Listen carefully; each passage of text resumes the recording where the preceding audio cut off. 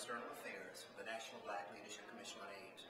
I talk about AIDS because I want to stop people from dying unnecessarily from a disease that is totally preventable.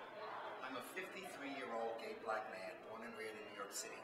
I remember the epidemic from the first wave in the 1980s, and I remember the horrible deaths that so many of my friends and acquaintances suffered. AIDS is totally preventable. I talk about AIDS because we must do what we have to do to save lives.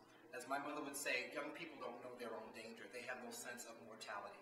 I talk about AIDS because I want to save the lives of my nephews.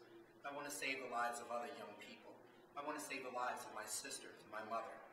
I want to talk about AIDS because it is the right thing to do. It's an everyday part of my life.